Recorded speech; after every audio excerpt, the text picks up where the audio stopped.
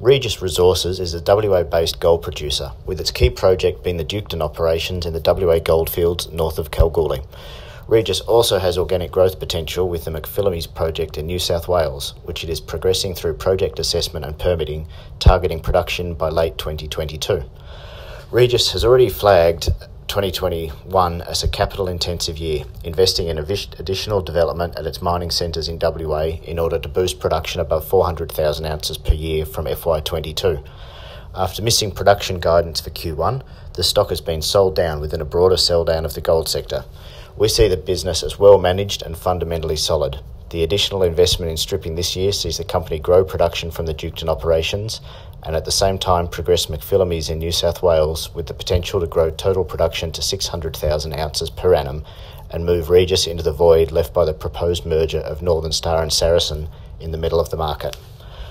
Regis is currently trading well below our DCF valuation. If sentiment for the sector turns, we anticipate Regis share price rebounding strongly.